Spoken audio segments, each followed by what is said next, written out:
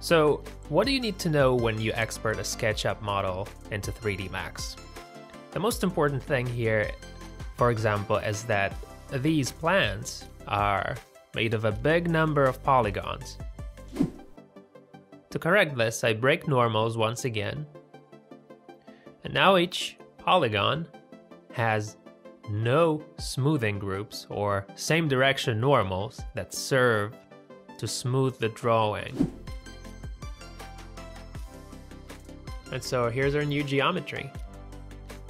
The rest of the object can be remodeled in the same way.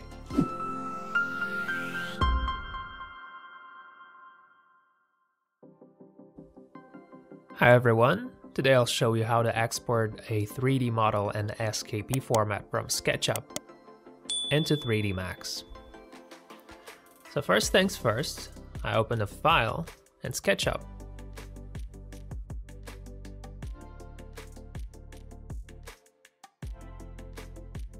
And this is a model of a recreation complex. The navigation here is slightly different from 3D Max. To rotate the scene, I keep the mouse wheel pressed. And to shift the scene, I keep the mouse wheel and shift pressed. And I won't linger on these technicalities. Just keep in mind that in SketchUp, the hotkeys may have different functions. So in this scene we have a landscape, there's some houses, some plants, and lovely things like that. So doing left mouse clicks on these objects, I can see that they're arranged in groups. So these are all grouped objects. So for instance, I select this house and slick explode.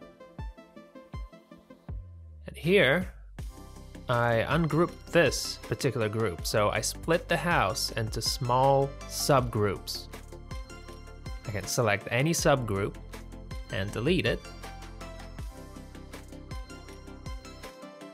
So, what do you need to know when you export a SketchUp model into 3D Max?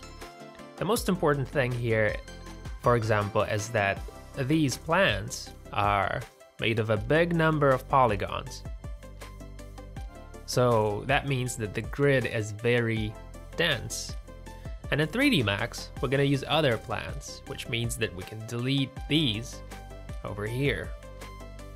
So we only need, basically we need the geometry. Some objects will be used solely as references or dimensions.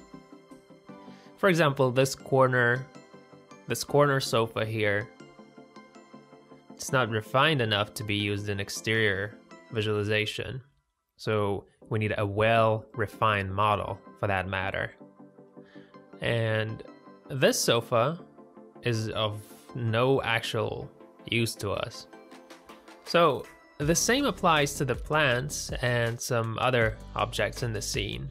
And once again, we're going to use the sofa as a reference for dimensions, and we'll replace it with a more refined object in 3D Max. So our current task is to get rid of the elements that we don't need. So I select these plants and press delete, and you should be careful though that, see, this blue frame selected other things as well, which means you can accidentally delete a part of geometry below. Alright, so I press the G key and deleting the rest of the plants.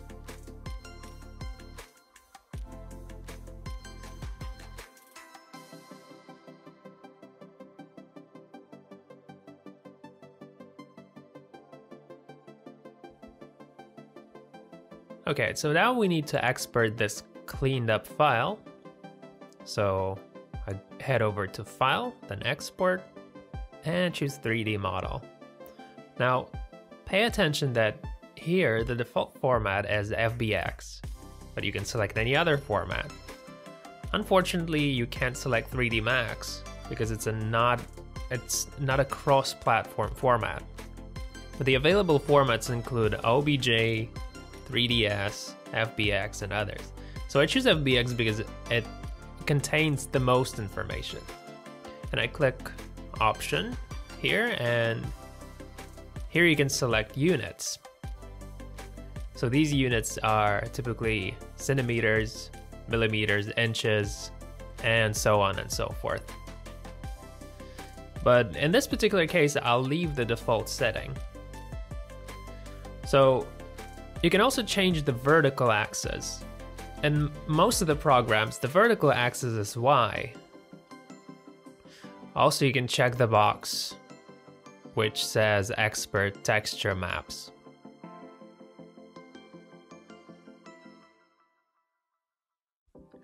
Other settings include triangulate all faces, expert only current selection, expert two-sided faces, and so on. All of this is switched off by default, and we won't need it. Just so you know that you can use this menu to export texture maps, or you can choose not to. So I'm waiting for the export to complete. And so in this window, we can see expert stats. Here's the number of exported polygons and the number of materials. So let's go ahead and open 3D Max and head straight over to File, Import, and select our model and click Open. We can leave all the default settings as they are, but I'm still gonna check some of them.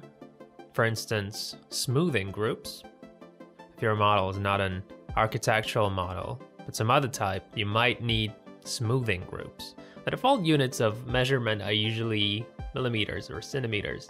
But keep in mind that system units don't usually match the units used in SketchUp. Okay, the model has been imported, so I expand the window with perspective view and switch to the main view. And look what we've got here. A whole bunch of artifacts, which isn't good. So we need to apply viewport clipping.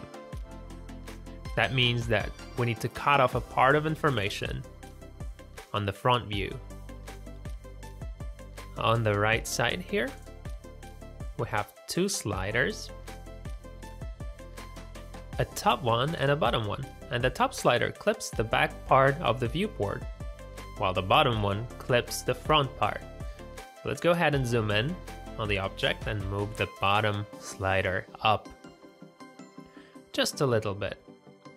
Okay, so we've resolved the problem with the viewport. Now our next task is to remodel the architecture. We can delete the elements that we don't need, like this landscape here. We don't need to remodel it. It's best to delete it actually. So if, however, we do need to remodel it, we can try and get rid of all these artifacts. And I select all and clear all smoothing groups. If you cleared smoothing groups, but nothing changed, you need to edit the normals. So select the Edit Normals modifier.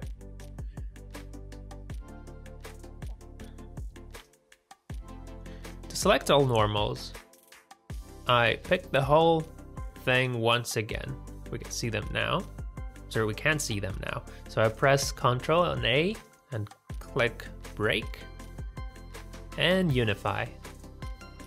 If the geometry contains errors, then after unifying normals, you may still have some of the artifacts left.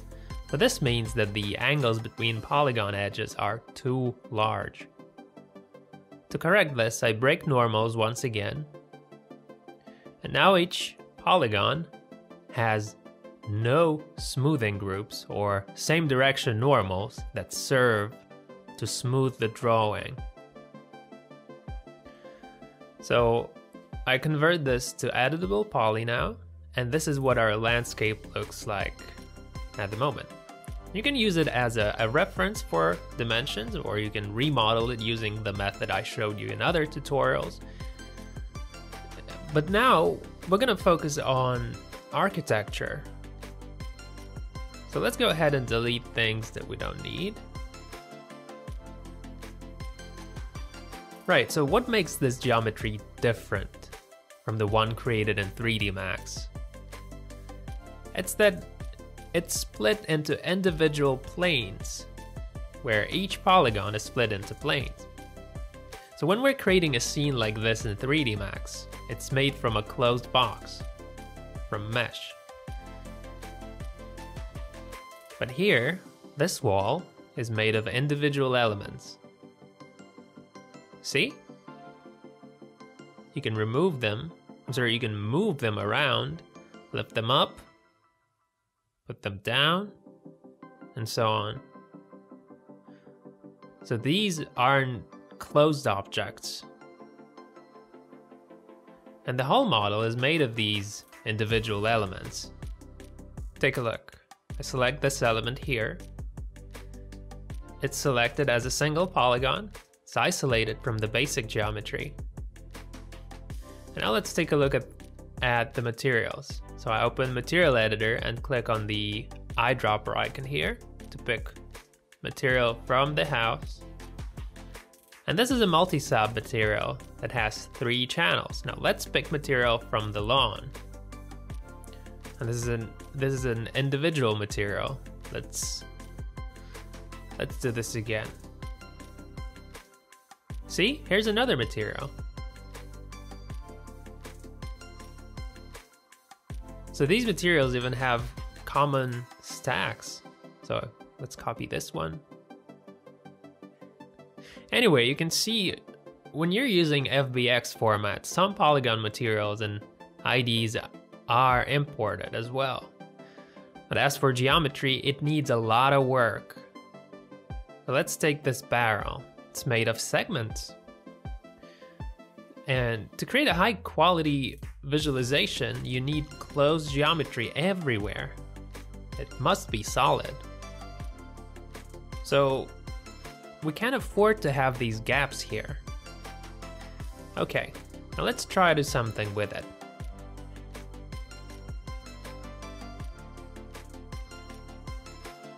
So I'm gonna go ahead and isolate this element here. And if it has a square, rectangular, or any other simple kind of shape, we can weld together its points.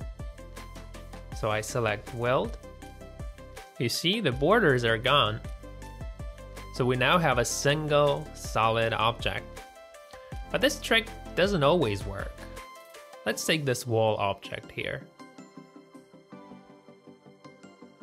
The roof and the walls of the top floor. There are holes everywhere. I click point selection, select all points, and apply weld. And the holes are still here. So we need to close these holes by using a tool like a bridge and cap. And to be honest, it's a very meticulous work. Unfortunately, in this case, scripts are mostly useless. Okay, so now we've got a cloud of polygons in our scene, and we need to remodel all of this. So let's take this floor, for instance. And we need to remodel it using 3D snaps. So I select plane, and then I enable auto grid. Then I click on 3D snaps and check the vertex box. And now moving from one point to another, I'm creating a plane. And the plane is attached to the wall surface. Reduce the number of segments and convert the plane into editable poly.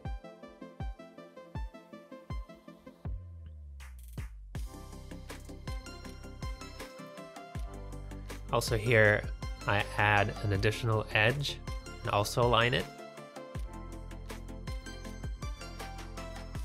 Next, click edge selection and create the geometry. I snap to the corners of the existing building in order to accurately replicate its shape. or you can make the contour of the building. But since our house here sits at this angle, it can't use one and the same method all the time. So I'm gonna go ahead and work the walls.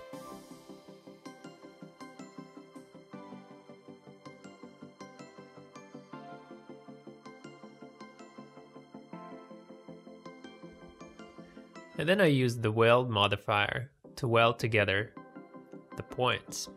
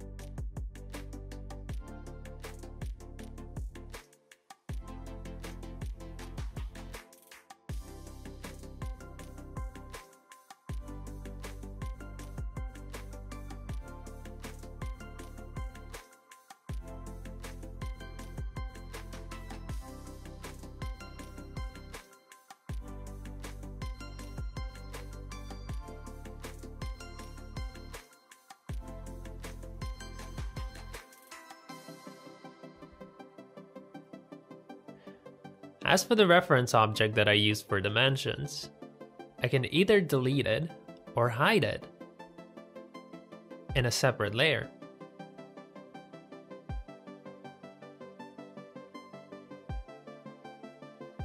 Alright, and so this is what we've got based on the object that was split into planes. I created this wall over here. Now, to remove the artifacts, I clear smoothing groups. And so here's our new geometry. The rest of the object can be remodeled in the same way. Take a look at this remodeled house, for example. This model already has some texture. See? See this style? Now let's open a group and examine the objects. And I isolate selection by pressing Alt-Q, and this here is a solid 3D object. This is one remodel floor, this is another one. So these details were modeled from basic boxes. So be sure to use 3D snaps when doing the remodeling. Now, if your SketchUp model has a complex shape, and you can't weld points together, it needs to be remodeled. There's a bunch of scripts that can help you fix borders, but the best way is to do remodeling using 3D snaps. So that's my advice to you. Now, this is how we handle SketchUp models. And this model is good enough for clay material, a render when you need to set up a perspective, but for final renders, when you need to make refined adjustments to the scene, you definitely need closed geometry. So make sure you remember this. I wish you seamless exports and imports. Hope you learn how to handle the models created in other programs, and see you in the next lesson. Bye.